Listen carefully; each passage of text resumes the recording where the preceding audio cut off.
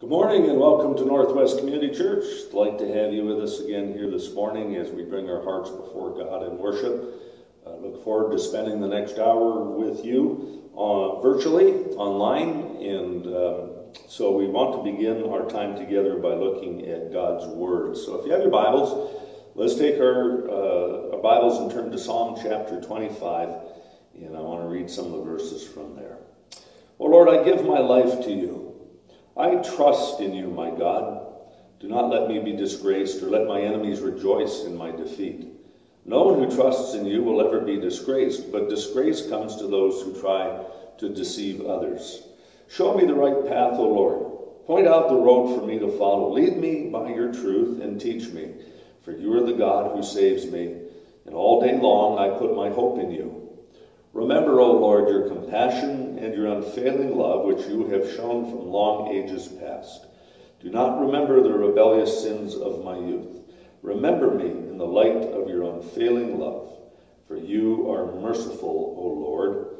The Lord is good and does what is right. He shows the proper path to those who go astray. He leads the humble in doing right. He teaches them his way. The Lord leads with unfailing love and faithfulness all of those who keep his covenant and obey his demands. For the honor of your name, O Lord, forgive my many, many sins. Who are those who fear the Lord? He will show them the path they should choose. They will live in prosperity, and their children will inherit the land. The Lord is a friend to those who fear him. He teaches them his covenant. My eyes are always on the Lord, for he rescues me from the traps of my enemies. Father in heaven, we thank you so much for this opportunity to gather together again this morning and to worship you.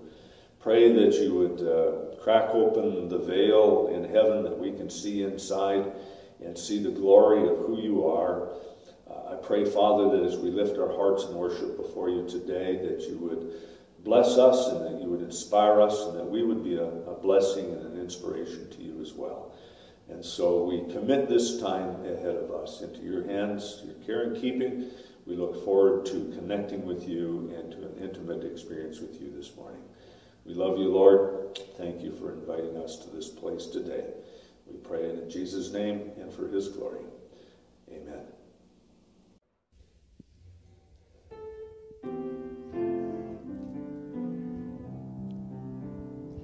My heart is filled with thankfulness to him who bore my pain, who plumbed the depths of my disgrace and gave me life again, who crushed my curse of sinfulness and clothed me in his light, and wrote the law of righteousness with power upon my heart.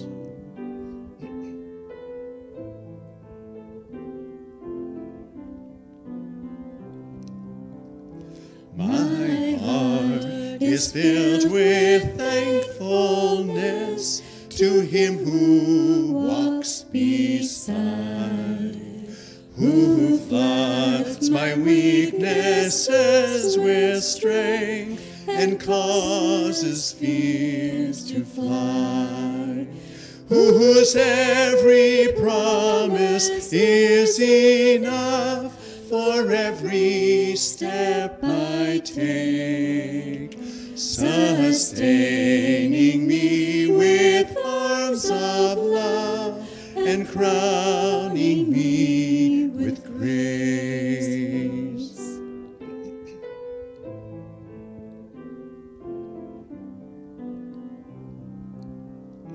My heart is filled with thankfulness to him who reigns above, whose wisdom is my perfect peace, whose every thought is love. For every day I have on earth is is given by the King. So I will give my life, my all, to love and follow him. And follow him.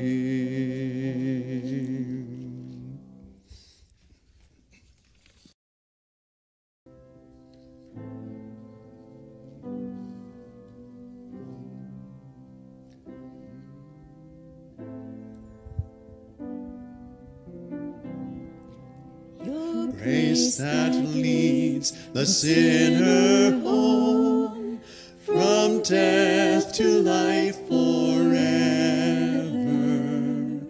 and sings the songs of righteousness by blood and not by merit.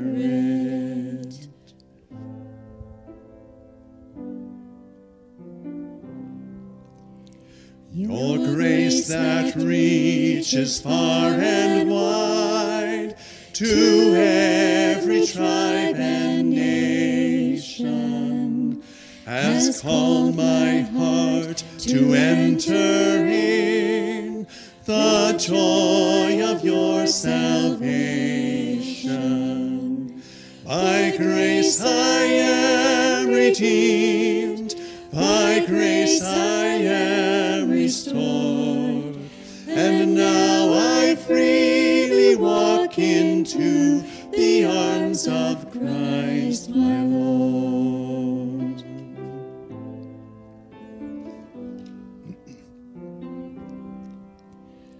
Your grace that I cannot explain, not by my earthly wisdom, the Prince of Life without a stain was traded for this sinner. By grace I am redeemed, by grace I am restored, and now I freely walk into the arms of Christ my Lord.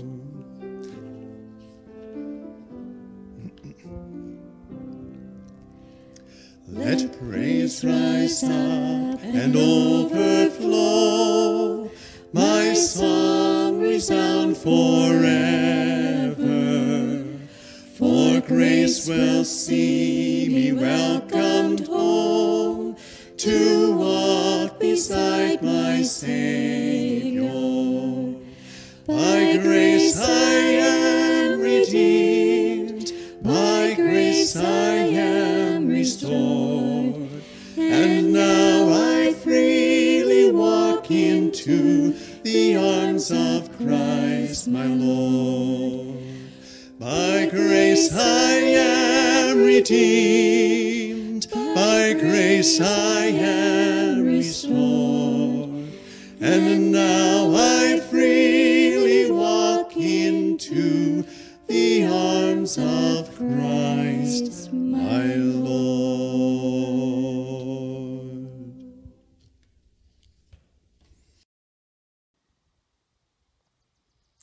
Good morning, everyone. Would you join with me in prayer this morning? Father, we just thank you for today, and we thank you for each day that you give us. We thank you for all the blessings that we enjoy, and they are perhaps at this time more evident to us than at other times, Lord. And thank you for the way that you have shown your protection and your hand upon us as a congregation, upon our community, even upon our province and our country, Lord, and that we haven't had the devastating effects from COVID that so many places have had. And pray that as things begin to open up, Lord, that once again your protection would be felt, and that we wouldn't experience this second wave that is so much in the news, and pray that that might not just be the case here in Canada, but worldwide, Lord, that as things open up a bit, that that people would remain cautious and follow precautions. And Lord, we thank you that we are able as a church to begin services again, and we're looking forward to this next Sunday when that happens. And I just pray that you would help us to get all of the things in order that need to be done, and that even as we meet somewhat differently and with a little more precautions in place, Lord, that wouldn't detract from the worship itself, and that as people gather together, they might feel your presence and might feel the fellowship of other believers, and might truly be able to worship and show their adoration to you. And for those who are unable to be there, Lord, we just pray too that you would bless them and encourage them and continue to be with them, and may others be able to connect with them and fellowship with them in different ways, and let them know how much loved and needed they are as part of our body, Lord. For those who may be feeling certain health issues and dealing with medical things, Lord, we pray that you would be with them, that your healing touch would be upon them.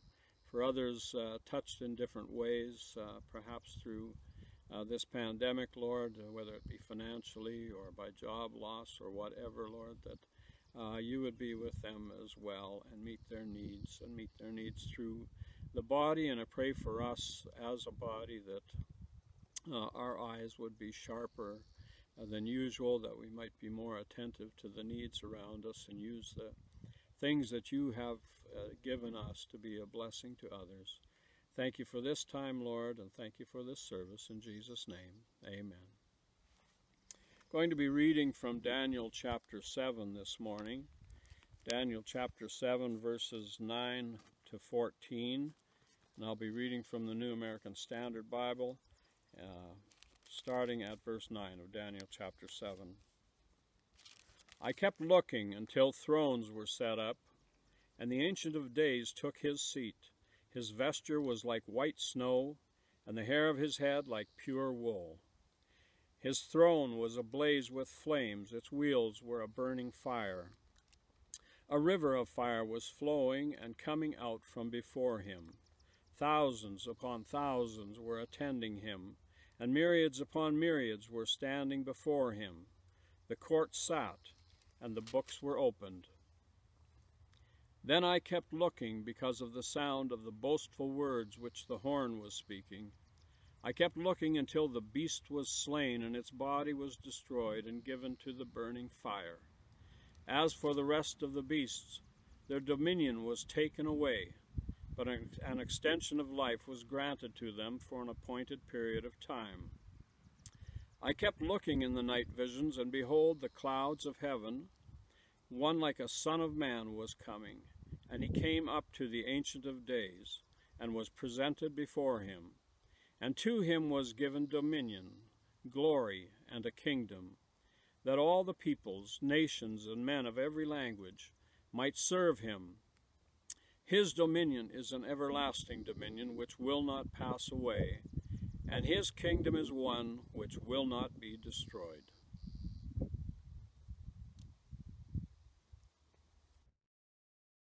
Well, let's take our Bibles and turn to the book of Daniel today, chapter 7. We're going to read from verses 9 to 14 as we talk a little bit about the rugged manliness of Jesus Christ. The Son of God and the Son of Man was a man's man. Now, somewhere in the Gospels, we read that Jesus asked his disciples, "Who do people say that I am?" That's a loaded question.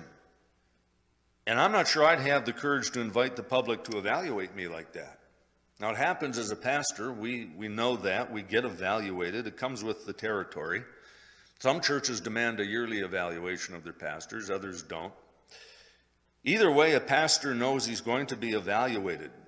And it can be really painful sometimes because we aren't perfect, and that can irritate some people. And we'll hear about it. But who in their right mind goes around asking for people outside of their intimate circle to evaluate them? Well, Jesus did. Who do people say that I am? And he opened himself up to a world of hurt. Well, Master, some people think you're an idiot. I've heard you're a troublemaker. Yeah, well, I heard that you're a glutton and a wine-bibber. I heard somebody the other day saying you're a friend of traitors and you hang out with the worst of sinners. I mean, they could have said all of those things, and some people were saying those things about Jesus, and Jesus was wide open to hearing all of this. Why? Because he was a man's man. Someone who had courage and confidence and a powerful sense of what his purpose in life was, which is such a stark contrast to some of the paintings that we see about him, don't you think? You know, those ones, Jesus, meek and mild, long, flowing, almost girly hair, soft and sensitive, almost effeminate in his natural graces. Not that there's anything wrong with those things. We love those things in our women. But it's certainly not the kind of a man that's going to inspire you to go into battle with him. He looks like a bit of a weakling who'd never harm a fly. But it's a misrepresentation of who Jesus is. The Bible, as you read through the Gospels and as you read through the New Testament, and you even read the Old Testament prophets, pictures Jesus as someone who is brave and rugged and adventurous and passionate. And from the early age of 12 in the temple until the day he returned there with a whip and some angry words, you could see that Jesus is brave, courageous, passionate, adventurous. I remember the dialogue from The Lion, the Witch, and the Wardrobe. It was probably my favorite book when I was a kid. And I remember when Susan is about to meet King Aslan, the real Lion King, King Aslan. And she's a little bit nervous about it. After all, he's a huge lion. And she asks the beaver, is he safe? I feel rather nervous about meeting a lion. And the beaver answers, safe? Who said anything about safe? Of course he's not safe. But he's good, and he's the king. I want to talk today about the rugged, almost startling manliness of Jesus Christ. A man of power, a man of courage, a man of adventure, a man who is willing to risk. Is he safe? Who said anything about safe? Of course he's not safe, but he's good, and he's the King of Kings. You know, when I was a new dad, I had a year and a half where I did the Mr. Mom thing while my wife was working as a nurse doing rotating shifts. We had 3 little kids, and sometimes I'd take them to the local playground to work off all their energy. And sometimes, not always, but sometimes I would see mothers there who were doing everything they could to keep their little boys safe and gentle and kind. They weren't allowed to climb the monkey bars. They weren't allowed to fight and wrestle with each other. They were always supposed to use their manners and share with everybody, which are good things, of course. But let's not take away the adventure and the ruggedness of little boys, because little boys, just like grown men, are wired differently than females. Rugged adventure is a part of being a man. Fighting for dominance is part of being male. Wrestling and climbing and falling out of trees, that's all part of the male spirit.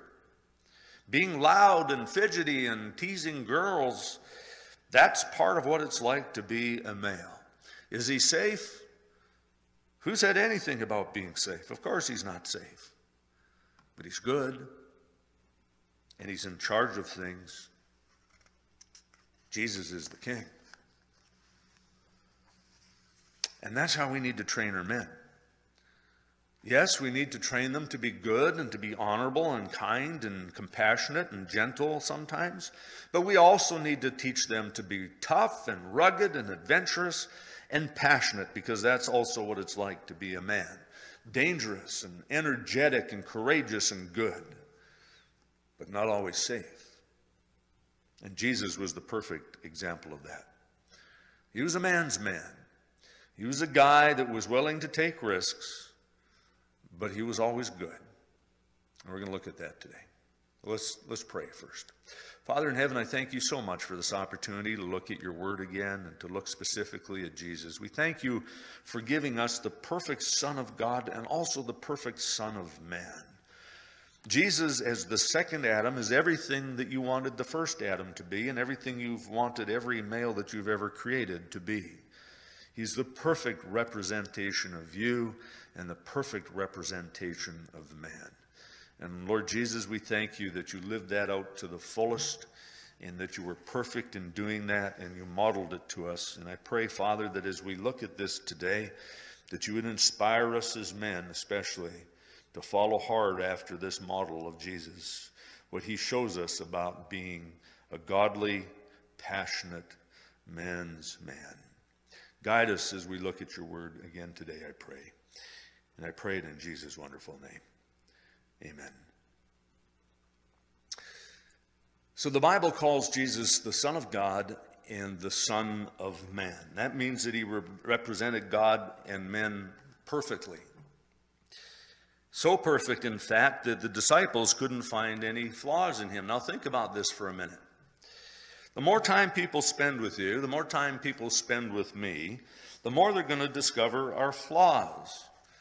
No, I'm not a perfect pastor. No, I'm not a perfect husband. No, I'm not a perfect father or a perfect friend.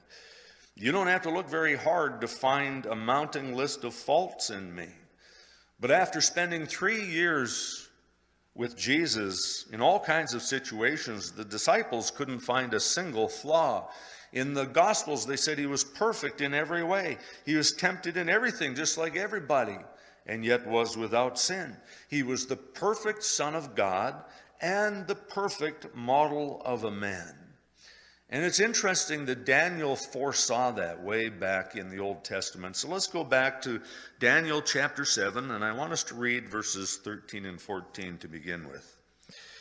God had given Daniel a vision.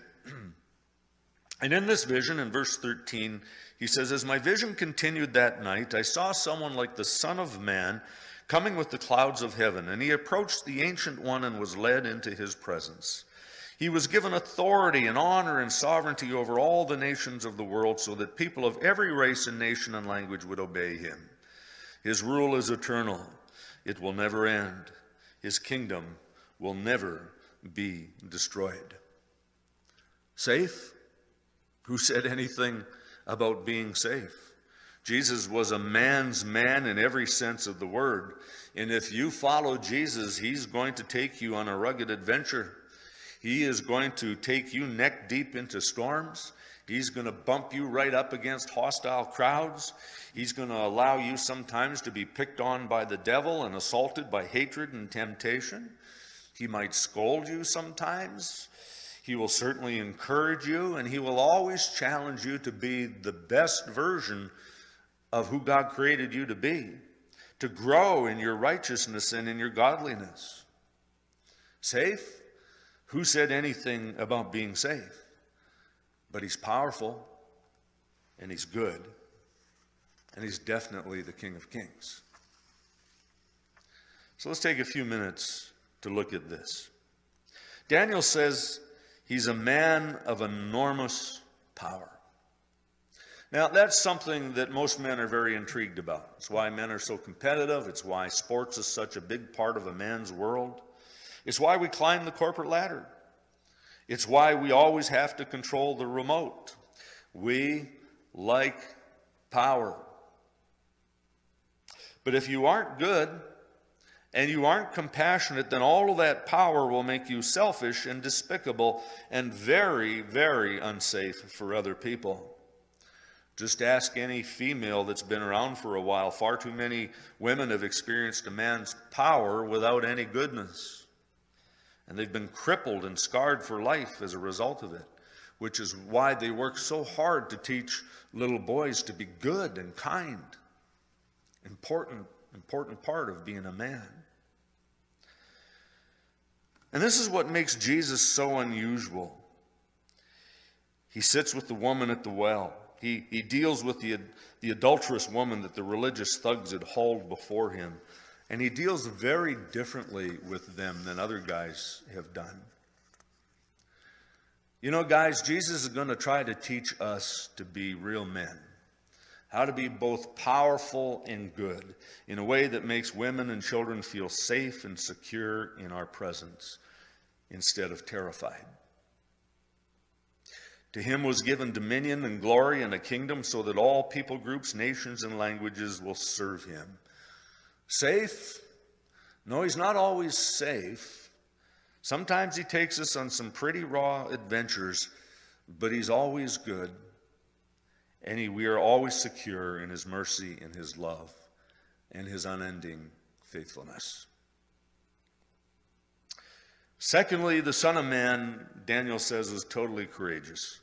For the Son of Man has come to seek and to save the lost. Now, don't think for a minute that Jesus didn't know what he was wading into. Sometimes it made him sweat buckets.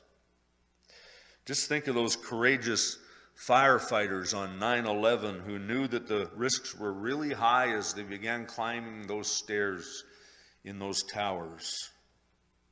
But they did it because they had signed up for the call. A man's man is willing to step into danger, not foolishly, because not every situation requires risk and danger, but a man's man will step into the unknown if he feels the call upon him, especially if it's a call that he has heard from God. And that was the character of Jesus, and it's the character of every godly man. He came to seek and to save the lost. He waded neck deep into danger, and he faced it over and over and over again.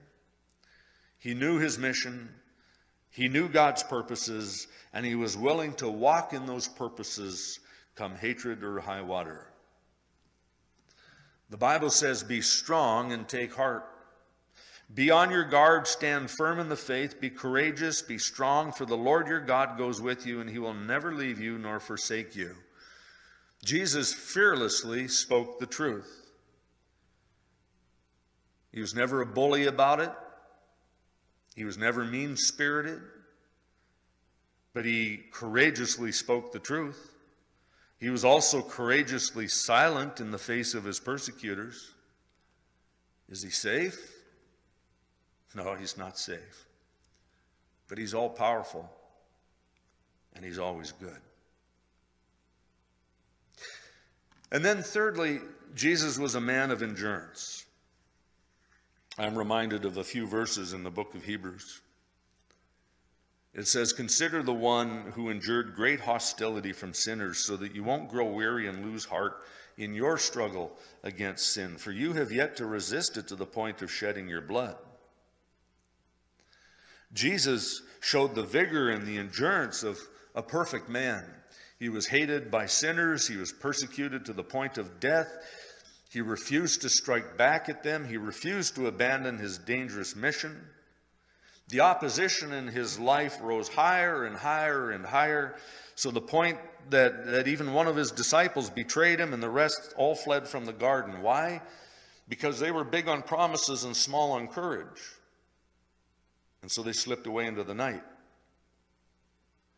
But when Jesus was in the desert for 40 days and he had no food, he had no water, and he lived off of every single word of God, he was courageous and he was brave and he was obedient, even in that insufferable heat where his faithfulness was put to the test. And then when he was at his lowest, which is always the case, the devil snuck up behind him, the enemy of our souls, and tried to bring him down. You ever noticed how when you're at your weakest point, that's when the devil shows up in spades? That's what happened with Jesus. But Jesus knew his mission, and he knew his Father's purposes, and he stuck it out to the very end, even to his own death on a cross at the hands of those cruel Romans. Because a perfect man knows why he's here, and he knows what his God-given mission is. And he endures. Do you? I was talking to a relative this week who's at really the very end of his rope. He's had a lot of bad things happen to him in the last few years. And he's made some not so helpful choices as well. And he's emotionally spent. He's had one thing after another go wrong for several years in his life. He's kind of given up on God for quite some time now. Because he doesn't understand or accept God's purposes for his life, he feels spent and defeated. Where Jesus could give him the strength to endure, he refuses to accept Christ's help. And he has no more endurance. He's at the end of his rope. And frankly, I'm a little bit worried about him. The Bible says, since we have a great high priest who has entered heaven, Jesus, the Son of God, let us hold firmly to what we believe. This high priest understands our weaknesses because he faced all of the same testings that we do, and yet he did not sin.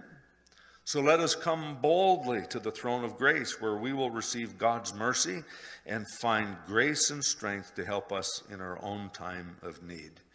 Jesus was a perfect man, powerful, courageous, a man of unending endurance. He was a man of conviction and self-control. A man who could have taken advantage of everybody, but who took advantage of nobody. He was a man of compassion, generosity, humility, and honesty. And I'll close with that last one. Jesus, in the glory of all of his perfection, was as faithful and honest as the day is long, and then some. He was faithful to God. He was faithful to God's purposes. He was faithful to us in his mission. And honest. Oh, my word, this man was honest. Any woman will tell you that this is the most important characteristic for her in the heart of a man. Honesty. He was honest with his mother. Woman, my time has not yet come. He was honest with his disciples. This path that I'm calling you to walk with me is not going to be easy. He was honest with the Pharisees. He was honest with unrepentant sinners. If you don't repent, you will all likewise perish, he said. He was honest about the future. He was honest about heaven and hell. He said that on that day, the Son of God will separate the sheep from the goats, and unbelievers will be cast into hell, but believers will have eternal life. He didn't pull punches. He was honest with people. And he showed the world what it means to truly be a man. He was honest. He was kind. He was gentle. He was powerful. He was brave. He showed us the pattern for all of humanity to live. Is he safe? Oh no, my dear, he isn't safe. But he is powerful. And he is good. He was a man's man. From the crown of his head to the soles of his feet. He lived the most honest, the most noble, the strongest, the bravest, and most unselfish life that ever a man has lived. And he invites us into this same realm and this same adventure. Especially, guys, he's inviting us as men to be courageous and strong, to endure, and also to have compassion and honesty, and wrap all of that up with a heart of conviction and humility and love. Jesus is a man's man. And he's a ladies' man in that sense of the word.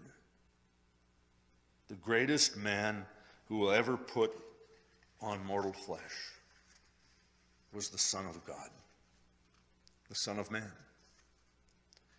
And Father, we thank you so much for the enduring example of your amazing Son. It's no wonder you adore him so much. Lord Jesus, we thank you that you came and you walked this mortal soil and you lived out what it means to be a real man. I thank you that women felt safe in your presence. They felt loved. I thank you that men understood the adventure in your heart and the raw courage that you showed. And I thank you that you have modeled to us not only what it means to be the Son of God, but also to be the Son of Man. And Lord Jesus, I pray that you would imprint these characteristics upon our hearts, especially us guys who have so much to learn from you about being a real man. And so, Lord Jesus, thank you. Thank you for modeling real righteousness and real manhood to the rest of this world. Help us to walk in those steps. Help us to bring honor and glory to your name as we carry your name as believers in this world. Help us, Lord, to be, as guys especially, real men. A man's man. God's man. Someone, Father, that you are delighted in. Guide us in that, we pray. In Jesus' name and for his glory. Amen. The Lord is compassionate and gracious, slow to anger, abounding in love. He will not always accuse, nor will he harbor his anger forever. He does not treat us as our sins deserve or repay us according to our iniquities. For as high as the heavens are above the earth, so great is his love for those who fear him.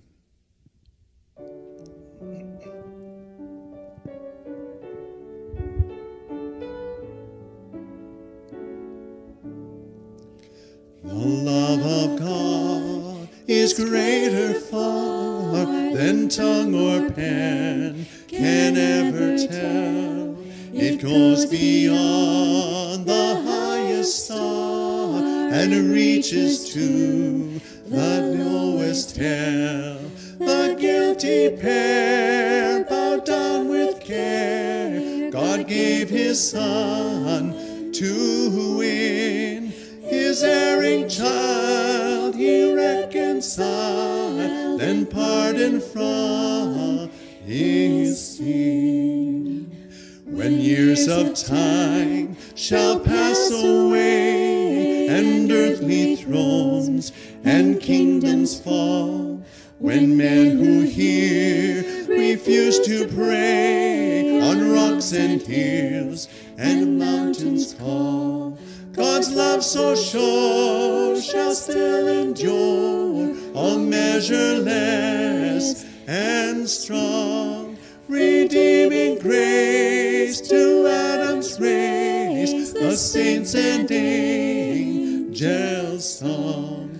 O love of God, how rich and pure, how measureless and strong, it shall forevermore endure, the saints and angels' song.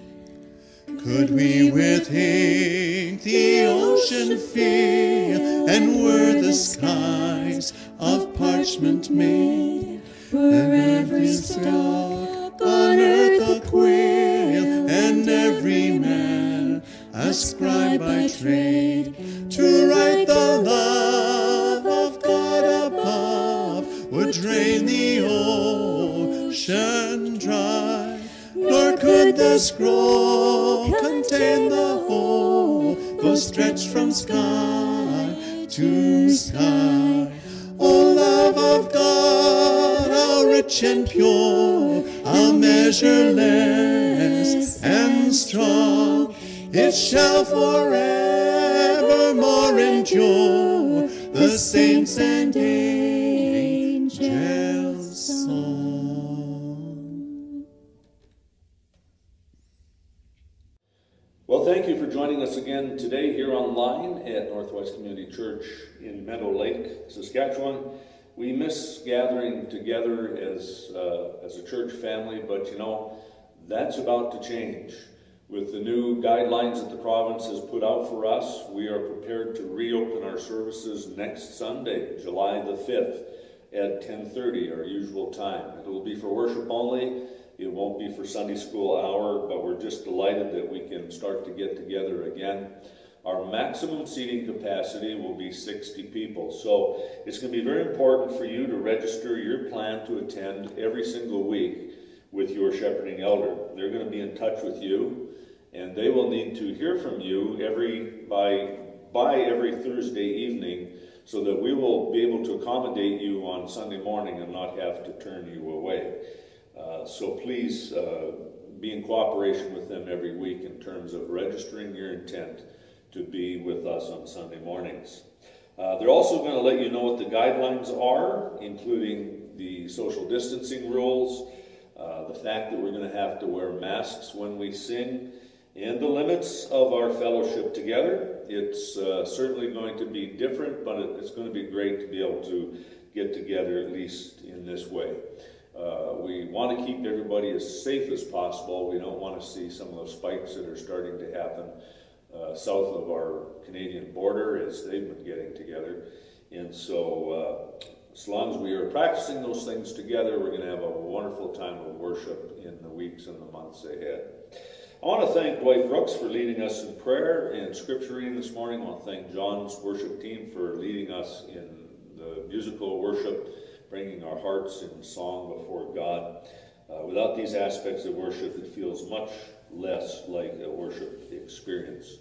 So we look forward to seeing you next week here in person at our church building, and we're just really excited about the prospect of that being a long-term thing now, and that we won't have to shut down once again down the road. For now, may the Lord bless you, and may the Lord keep you. May the Lord's face shine upon you and be gracious to you, and may the Lord turn his face towards you and give you peace. In the name of the Father, and of the Son, and of the Holy Spirit.